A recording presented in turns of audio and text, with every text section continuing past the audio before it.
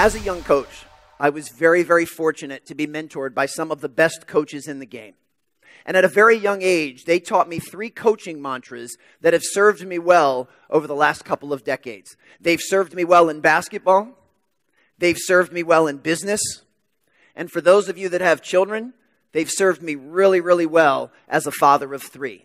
I have 9-year-old twin sons and a 7-year-old daughter. And the 3 coaching mantras or leadership mantras I'm going to share with you, they make up the foundation of my parenting philosophy. The first coaching mantra, which is Leadership 101, is the mindset, it's not about me, it's about you. You should be able to say that to every single person in your organization when you're in a position of leadership. It's not about me, it's about you. You should be able to say that to your spouse. You should be able to say that to your children. You should be able to say that to anyone that you want to have a heavy influence over.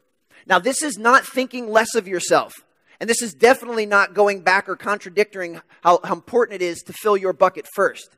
This is coming from a true place of being a servant and showing others that in this case, what's most important to you is what's most important to me by default. See, we know as human beings that we all have different personality styles, different learning styles. We all feel love differently. We feel appreciation differently. We're all different. But when you're coming from a place of leadership, it doesn't matter what my preference is. I need to play in your sandbox. I need to do what's your preference. There's 2 types of children in this world. There's those that can take an aspirin pill, and there's those that need it smashed up in applesauce in order to take it. It doesn't matter which one you are, you're still going to get the aspirin. So my goal as a leader is to figure out, how do you like your aspirin? Can you take it straight, or do you need it with some applesauce? Because my job, it doesn't matter how I like my aspirin. As a leader, all that matters is how you like it, and I'm going to deliver it in a way that's most meaningful for you. So it is the mindset of, it's not about me, it's about you. And if you start to live that mindset, you'll see that it actually takes the friction away from leadership. People want you to lead. They will be attracted to you. One of the hardest parts in business is attracting great people. We want to make sure that the resumes that come across your plate are the best people. Well, you know how you attract great people?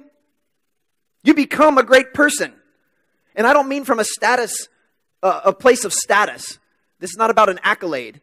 This is about being the type of person that other people want to follow. And you'll become that person if you're always thinking, it's not about me, it's about you. The second is the mindset that you have to connect first, and then you coach second, or lead second, or parent second. You fill in the blank. But you have to establish the connection first. If you get those 2 things backwards, it's not sustainable. If you try to hold people to an incredibly high level of accountability before you've established any trust or buy-in, or believe in, or connection, it's going to be very short-lived.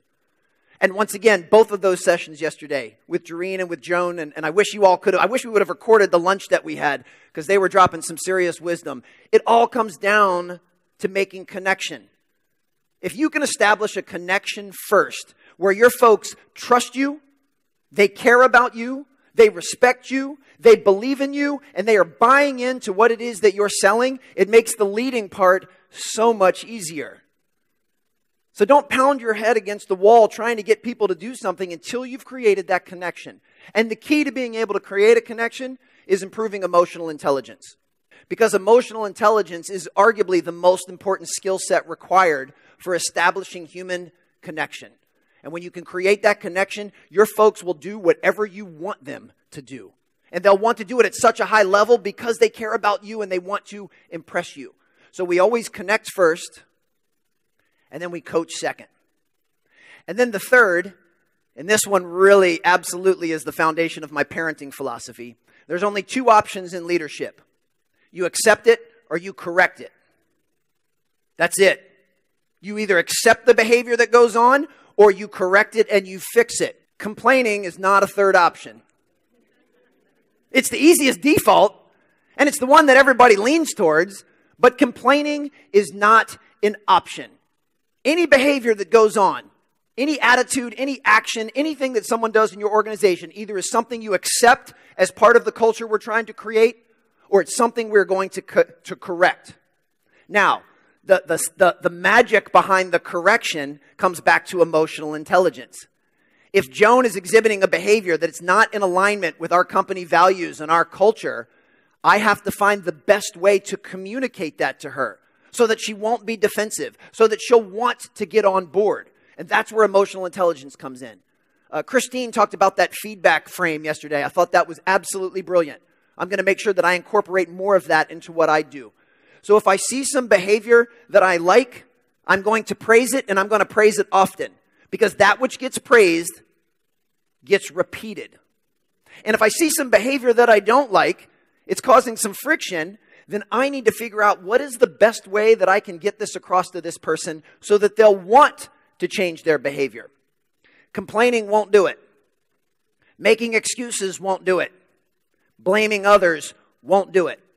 If you want to leave this conference and just feel lighter and happier, get rid of blaming, complaining, and making excuses. Those three things will never, ever serve you in any type of positive way. Now, we are human beings, so there are going to be times where even the best of us complain a little bit. Thank you. Great teammate right there.